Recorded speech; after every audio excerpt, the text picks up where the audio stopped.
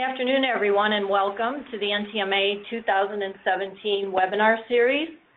Today's webinar is Heat Treating Today's Tool Steels, and it's presented by Rob Simons of Paulo. To avoid any distractions, all the attendees have been muted. If you have any questions or comments during the webinar, please feel free to use the question or the chat box on the right of your screen. There will be a Q&A following the presentation. At this time, I'd like to turn it over to Phil Harris, the Marketing Manager at Paulo. Thanks, Pam. Good morning or good afternoon, everyone, depending on what time zone you're in. Like Pam said, I'm the Marketing Manager for Paulo. It means I put Rob up to doing things like this. So we'd like to welcome you all, and hopefully you find the presentation today useful. Rob's your guy. You've got 35 years of heat treatment experience, 30 of that is with us. And tool steels are what he eats and drinks every day. If you don't know about Paulo, we've got 5 locations. We're primarily a heat treater. We also do brazing and metal finishing. We have locations throughout the Midwest, Southeast, and up in the Great Lakes area of Cleveland. So without further ado, here's Rob. We will be both around at the end to take any questions you have. Thank you. I would like to thank everybody for joining the webinar. I'm Rob Simons, the Manager of Metallurgical Engineering at Paulo. I've been here for almost 30 years now, and I've seen lots of change in the tool steel industry. We're going to talk about tool steels, their manufacture, their treatment, and what is important for a tool's performance. Our focus will be on vacuum heat treatment.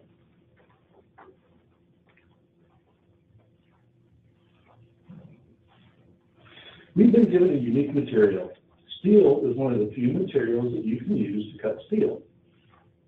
When we look at tool steels, most have carbon levels around 0.35 to 2.0. There's a few exceptions. Most of the P mold steels are under 0.35 carbon. These are oil quench steels, so they're really out of the scope of our discussion. There's a couple of fairly rare cold works above 2.0 carbon. Steels contain alloying elements. These alloys provide both hardenability for the tool steel and carbides for wear resistance. The most common are chrome, vanadium, moly, and tungsten. These elements help provide primary carbide for wear resistance. We're going to focus on their manufacturing of tool steels. For some of the grades, how they are made is very critical to the performance. What is important is removing the inclusions from the steel and the control of the size and the shape of the carbide in the microstructure. There are lots of groups of tool steels. Some are outside of our scope today as they are now heat treated in vacuum. Oil hardening steels like O2 and the P-series mold grades are oil quenched. There are way more groups than are water listed here. These are just the most common ones. S7 is the most common shock resistant steel. These steels can take quite a bit of abuse without fracturing. They are very tough. Cold work steels are used for fabricating other steel parts. Most common is A2 and D2. Hot work steels are used in forging dies and also in die casting of light metals like zinc and aluminum. Stainless steels are used in mold applications and food processing. Most common are 420 and 440C. High speeds are considered to be extremely hard alloys. They are very complex with 2 distinct groups, those based on moly, which is most common, like M2, and those based on tungsten, which are rarely used. And finally, your powdered metal special purpose alloys. Most mills have tailored alloys into special applications. Your powder metal grades definitely fall into this category. There is always a trade-off between strength and ductility. To have one, you give up the other. There are exceptions, but that is the general rule. This is a visual aid. The x-axis is wear resistance. As you move to the right, these materials are more wear resistant. The y-axis is toughness. As you move up, these materials are tougher. As you look at S7, you can see it as a very tough grade, but not very wear resistant. D2 is at the other end of the spectrum, wear resistant, but not very tough. You can break down popular tool steels into 2 main groups. Those that have carbide, this is A2. The white face in the micrograph is a complex wear-resistant primary carbide. And those that don't have carbides, notice a uniform microstructure of H13. I will be showing several micrographs during the presentation. For reference purposes, all were originally taken between 200 and 500x magnification. Tool steels with carbide. What are your primary carbide-containing materials? These are your cold works, your A2, your D2. These are your high speeds, your M2 and your M42 are most common. Your 440C stainless. Most of the powder metal grades fall into the group. There's a very good reason why carbide grades are prevalent in powder metal-based steels, and we will talk about it. These are your high wear grades. There's way more to wear than just the hardness of the tool. The carbide size, shape, and distribution are critical. Notice all the carbides in the D2, way more than what was in the A2 we just saw. Please take a close look at this micrograph. We're going to compare it to another micrograph in just a little bit. Tool steels without carbide. These are your tough materials. Why? There's no brittle carbide, only matrix. And your shock resistant, again, the most common is S7. Your hot works, most common is H13. There's some H11 and other special purpose alloys that are used in the aluminum high pressure die casting industry. Your 420 stainless, your mold steels, as discussed, most of those are going to be oil quench materials. These are your tough alloys, shown as S7. We're going to briefly touch on how tool steels are made. The different methods can have a dramatic impact on the tool's performance. The electric arc furnace is the most common way today to make tool steels in the United States. Scrap is loaded into an electric arc furnace. Graphite electrodes are used to conduct electricity through the scrap and melt it. You can see the electrodes in this picture. They are the large cylindrical objects that are going hot. Next, the molten scrap is transferred to one or more ladles where the chemistry is adjusted to the specific grade. Once the chemistry is in range, they are transferred to the pour deck where they are cast into ingots. The best casting method is bottom casting. The steel is poured into a funnel that is plumbed to the bottom of the ingot mold. This helps reduce turbulence and impurities in the casting. Why is forging necessary?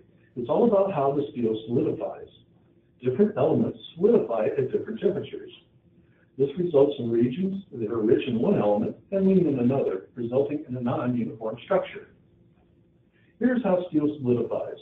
This is actually shrinkage porosity, but you can see how solidification works.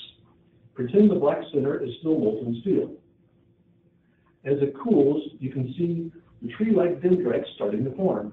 In carbide-containing steels, these tree-like structures form first, and they are lean in alloy and carbon. So there is not carbide. As it cools more, the alloy and carbon-rich phases form. This is your carbide. This is as-cast D2. This was from a small part, not a large ingot, so the carbide networks are relatively small. Compare this to the DT micrograph I asked you to remember. This as-cast D2 now has an interconnected network of brittle carbide. A crack can very easily follow this path. This is the reason for forging to break up these carbides. The large ingot is reheated in massive furnaces. The manipulators that look like they belong in a Transformer movie hold the ingot while it is forged to final size. This forging works the steel and breaks up the carbides. Like kneading two different colors of Play-Doh together, they become one more uniform color. The more the ingot is worked, the more uniform the final structure. Here's another way to get smaller carbides in a much cleaner steel. A clean steel is tougher. This is an electroslag remelter, or ESR. Ingots take a very long time to solidify. This results in more segregation in the steel and larger primary carbides. For ESR, the ingot is remelted into a slag pool. This helps remove impurities and the steel re-solidifies much faster than the original ingot. This results in a more uniform final structure and carbide distribution. Vacuum arc remelting, or VAR, is similar to ESR. The main difference is it is done under vacuum, which removes even more impurities. The powder metal grade produces the best possible carbide distribution in the final product. These grades cost a lot, and here's why. The alloy is melted into a crucible. It is poured into an atomization chamber. Here the steel is atomized with an inert gas. Basically, each little particle is its own ingot. The small size and rapid solidification prevents any carbide networking. These particles are then placed into a capsule. The capsule is welded up. It is in hot isostatic press, or HIP. This uses extreme heat and pressure to close up any pores between the particles. The HIP alloy is rolled to final size and sold as bar product. Let's look at what happens with powder metal grades. There is nothing we can do in heat treatment to change the carbide networks for these grades containing primary carbide. This micrograph shows M2 high speed. Notice there is very little breaking up of the existing carbide network. Heat treatment can influence secondary carbides, and we will talk more about that in a minute. Here is a view of CPM9B. The carbides are small and finely distributed. Notice they are very spherical. Having carbide in a spheroidal form does a couple things. There is no path for a crack to follow, and there's no sharp edges to act as stress concentrators. Both of these characteristics dramatically improve toughness. Now the steel has been made, you have made your components, let's talk about what happens next. Again, our focus here is high pressure vacuum furnace processing. If parts are in a vacuum, there's nothing present to react with the surface of the steel. Here's the part that we analyzed that was processed in a tool room furnace. Foil wrapping helps, but it does not prevent reactions from occurring. We were analyzing this part because it cracked at the tool shop. The cause of the crack is this layer of decarburization.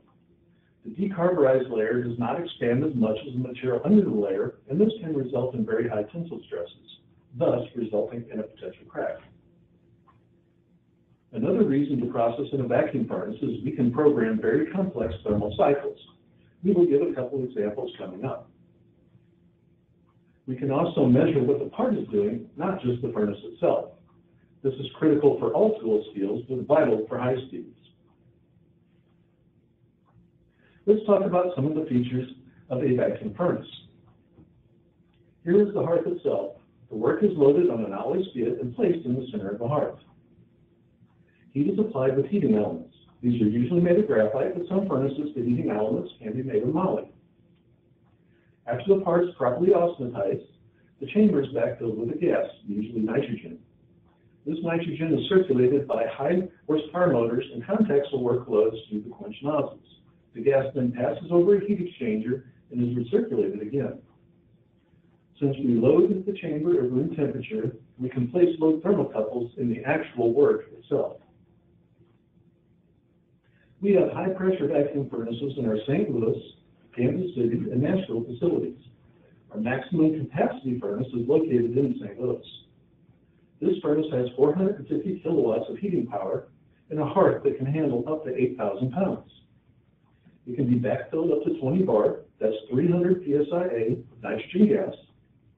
Once backfilled with nitrogen, the gas is circulated with a 725 horsepower fan and cooled with a 14 million BTU heat exchanger. What is heat treatment?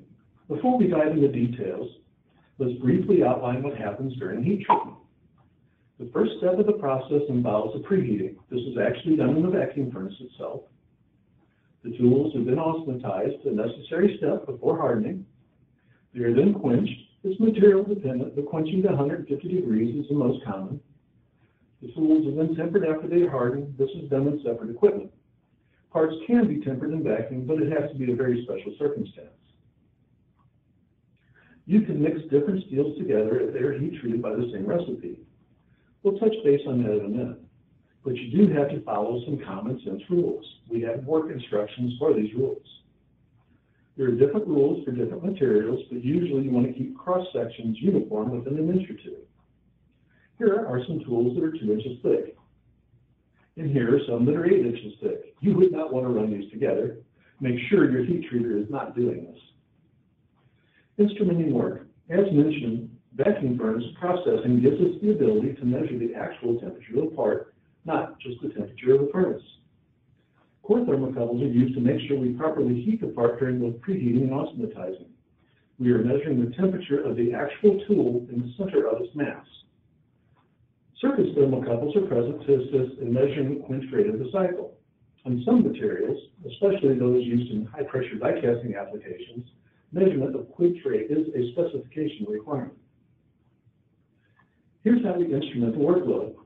There's multiple tools in the cycle. We will usually instrument more than one representative part. For the surface measurement, we will place a thermocouple 5/8 deep in a hole if we were not provided with a dedicated thermocouple hole. Providing dedicated holes is more common than you may think and is a very good idea. For the core thermocouple, we find a hole that reaches the center mass of the part. We want to make sure that it is properly austenitized. We pack both locations with furnace insulation. This helps provide more accurate measurements. The objective of preheating is to reduce the thermal gradient between the surface and the core of the part. The primary purpose of this step is to help reduce distortion and movement. Be sure your heat treater is performing this step on your work. On this example, it is for a material used in high-pressure die casting applications.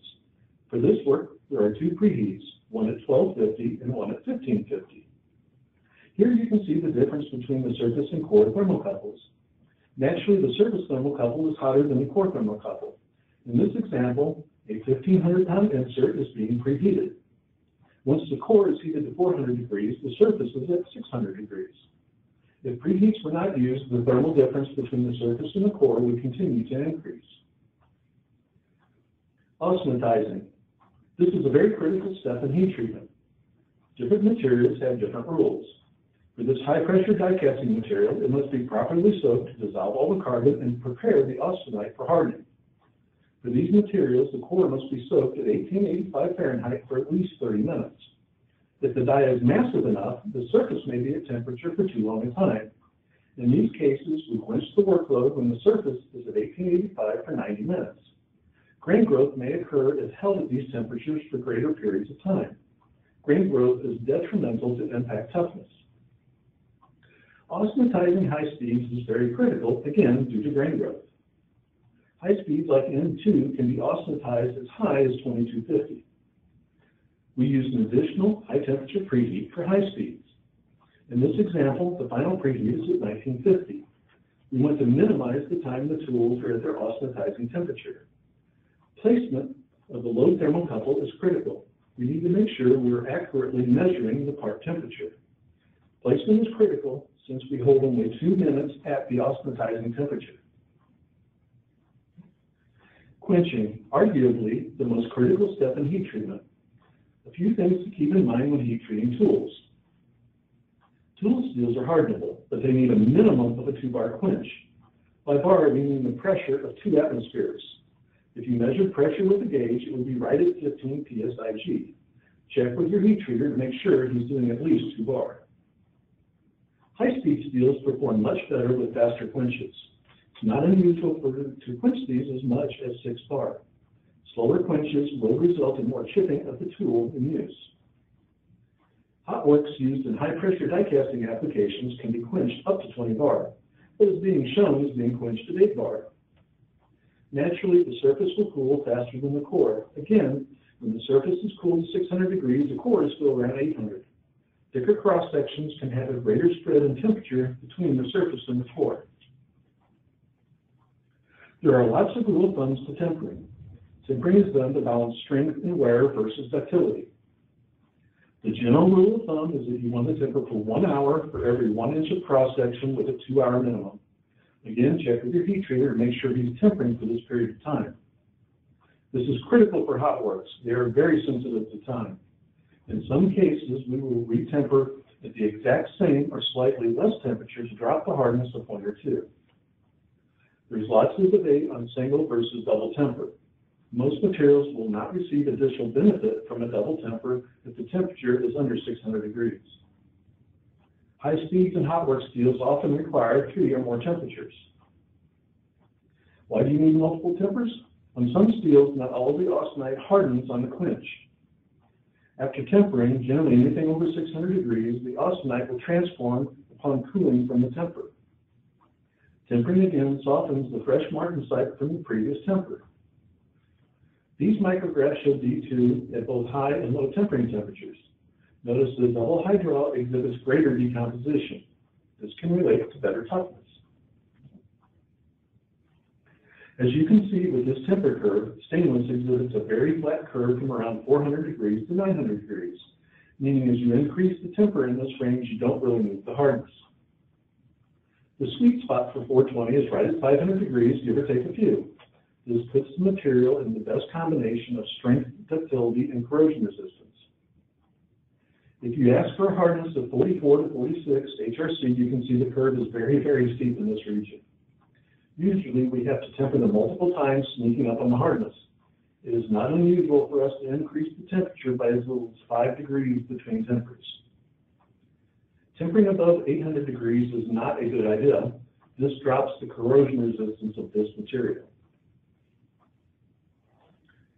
As a commercial heat treater, the lion's share of material we see pertains to H13, A2, and D2.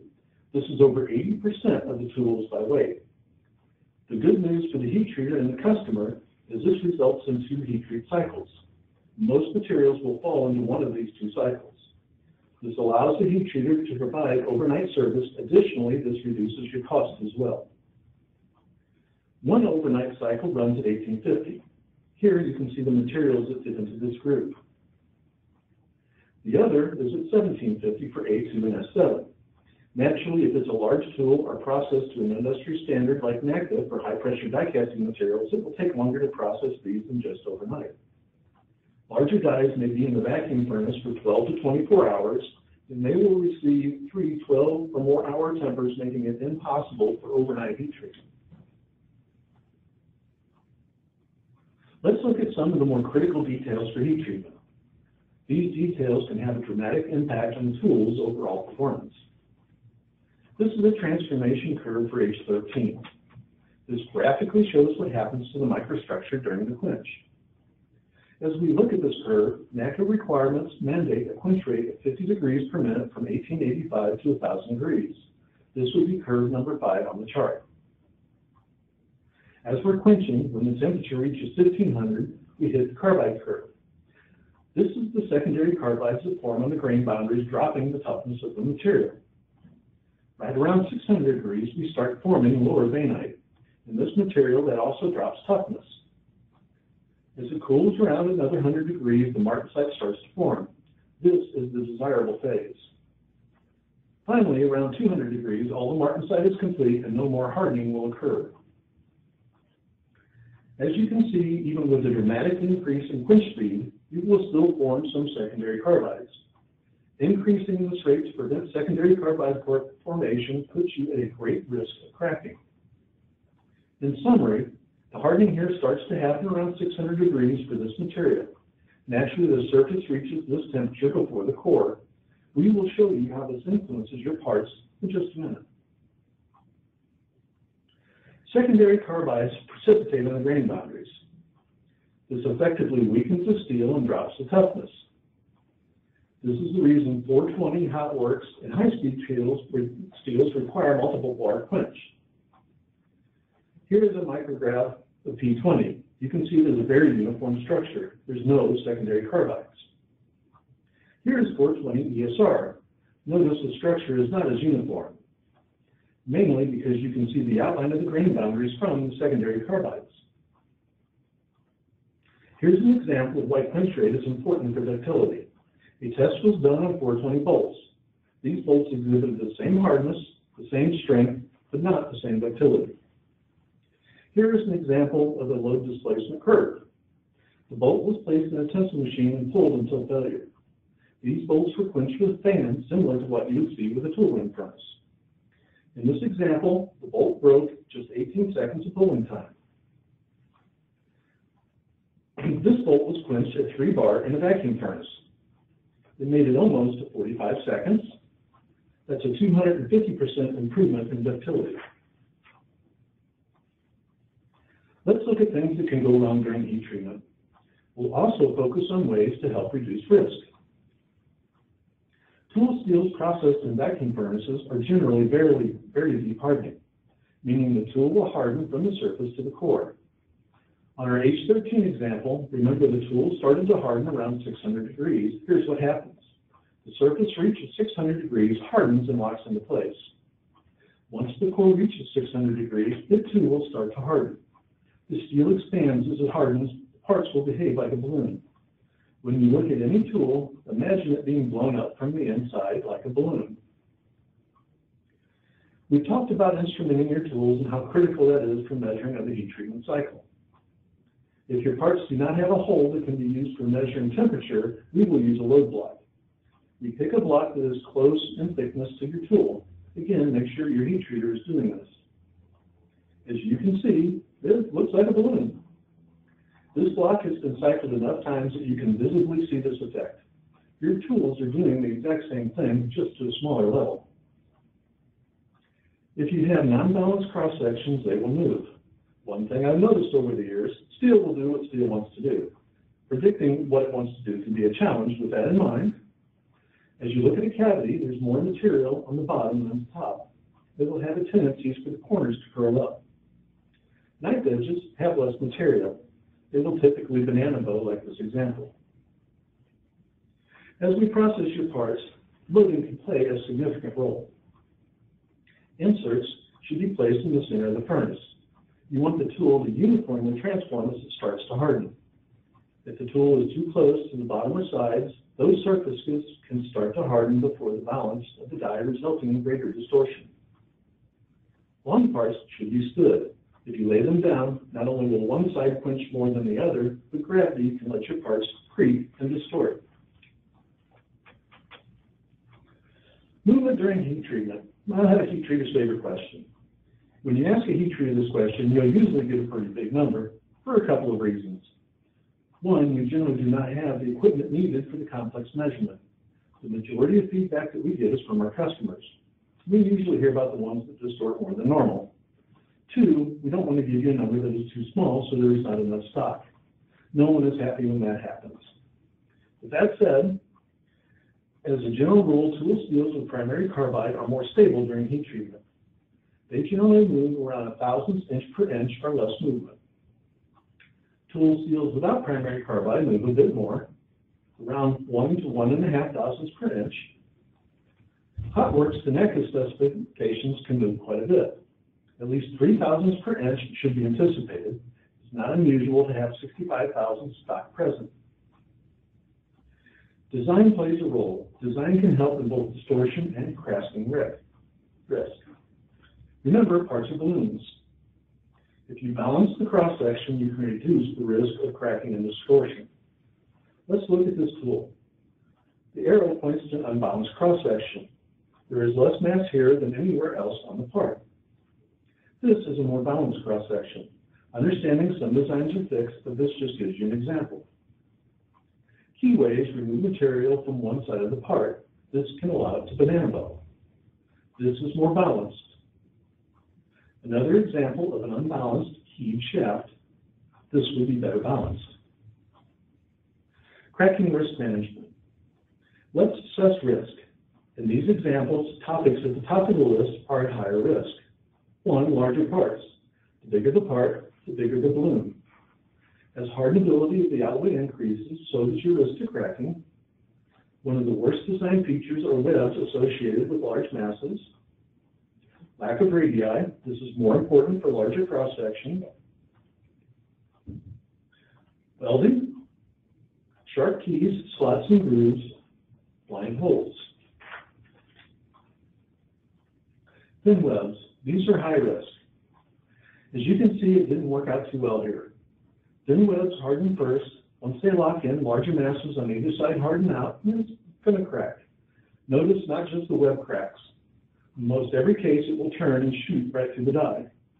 Here's the fix. You remove the web. You can see that it is gone. Thin webs. Again, as the part starts to expand from the hardening, this can be a crack point. Here's the fix.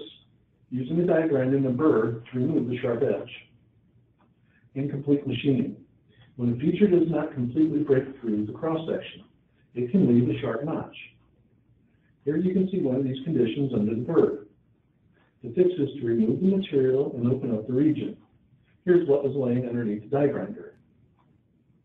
Knife edges. Here is a knife edge. Pretty hard to see, but this is a very sharp edge. Again, the fix, taken down to the shoulder of the hole. Radii. The bigger the better, but at least 1/8 of an inch. Bigger parts will need bigger radii. Here's one that failed with an insufficient radius. Another example, yet another, balloons do not like sharp features. Welding. Just not a good idea to weld. Understanding that in some situations you have to, but it increases risk. There is a heat affected zone that is creating stress. There's sharp notches at the weld toe. Pretty easy to see an assignable cause in this one. Look how far this crack opened up. There is an amazing amount of stress present before tempering. If you do have to weld, please tell your heat treater. In some cases, we can stress relieve or add an additional preheat to help reduce stress on the tool. Welding of tool steels is very tricky. Be sure to follow all recommended procedures for welding. Be sure to use the correct filler material, watch sources that can add hydrogen while you are welding. Be sure to use proper preheating and post-heating procedures. The example we just showed you is an extreme case. There was a sufficient buildup in the center of a large mass. In an ideal world for this extreme case, it would be best to rough machine the weld, especially in the toe area, to help create a radius. EDM works by vaporizing steel. There is a rehardened layer. There can be huge stresses created by this process. This is the recast layer. Notice it's pretty hard. The rehardened layer, extremely hard. The tempered down heat affected zone. All these conditions create stress. Let's talk about heat treatment guidelines for EDM. Sections over 2 inches should have these minimum tempers. This helps provide enough ductility to reduce the risk of cracking during EDM. Specifying tempers is more important for EDM than specifying hardness. You can see the requirements in the table.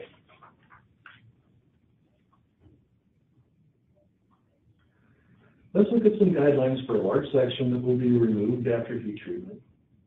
Let's say this outline is what will be EDM. Drill a couple holes as shown, connect the holes.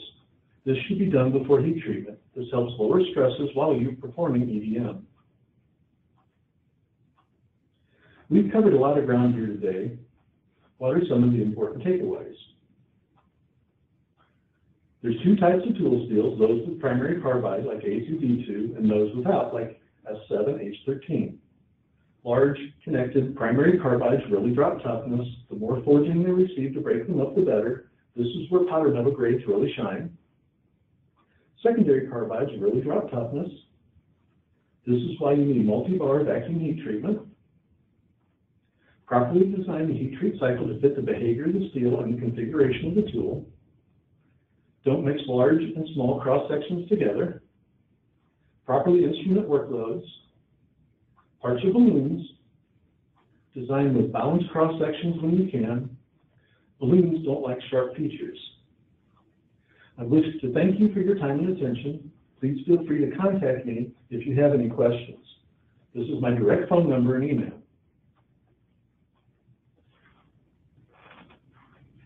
Thanks, Rob, for your time and your expertise.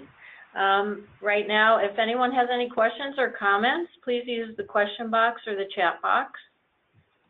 And right now, we do not have any. Again, this webinar has been recorded. It'll be available to view on the NTMA website.